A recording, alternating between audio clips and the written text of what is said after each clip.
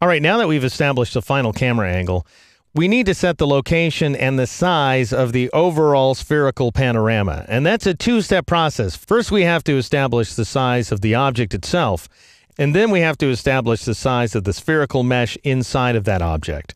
And we're going to do so entirely numerically. Even though you would normally use the tools, we're going to use numbers just so that you and I achieve exactly the same results. I've saved my progress as makes no sense so far.psd found inside the 05 materials folder.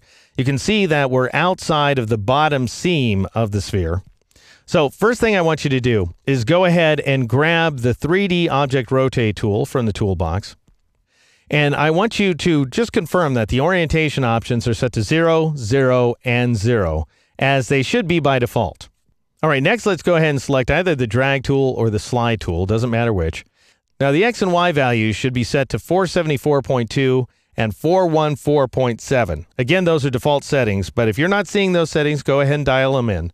I'm going to select the Z value here and change it, now this is a big change, to negative 3002.9, and then press the Enter key or the Return key on the Mac in order to establish that change. Now you'll see that we've moved into the object. The ground plane is now cutting through the sky. Of course, the ground plane should really cut through the ground. So we're going to make those changes to the mesh. So go over here to the Layers panel, double-click on the scene thumbnail to bring up the 3D panel. Click on the spherical panorama mesh, which is indicated by this little wireframe cylinder icon. Then I want you to go ahead and select from the third tool slot the 3D Mesh Rotate tool.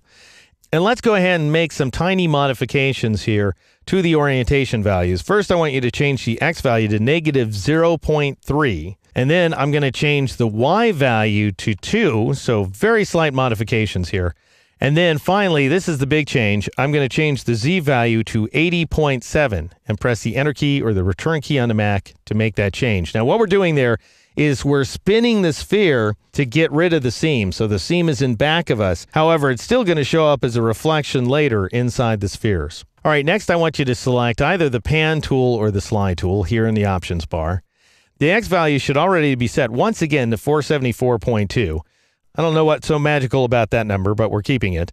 And I'm going to change the Y value to 376.6, and then go ahead and change the Z value to 1184.8 and press the Enter or Return key in order to invoke that change. Now, the ground plane is cutting near the ground, but it's still cutting over it. And there's one more change I want to make. You may recall in the previous exercise that the spherical panorama, when we got outside of it, was not a perfect sphere. It was actually shorter than it was wide or deep. And so we're going to have to go ahead and scale this panorama in kind by clicking on the Scale the Mesh icon here in the options bar.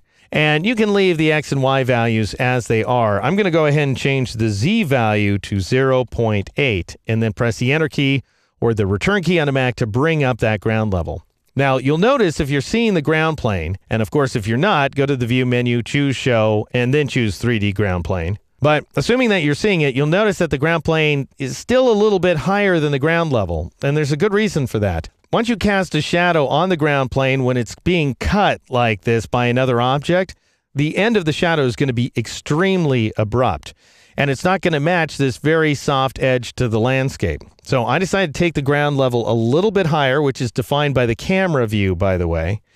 And that way we had a little extra wiggle room, and then we'll turn around and use a layer mask to get rid of that extraneous shadow. Now that might have seemed like a lot of busy work, but it's good busy work because it established our basic scene. In the next exercise, we're going to create our first sphere, import it into the scene, and then move it inside of the panorama.